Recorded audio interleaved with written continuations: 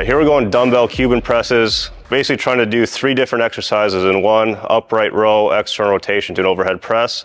The idea here is to localize motion to the actual shoulder joint while staying neutral and tucked in that core.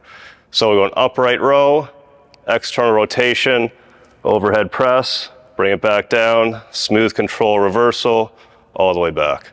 Upright row, external rotation, overhead press, bring it back down. Again, just trying to isolate everything at that shoulder joint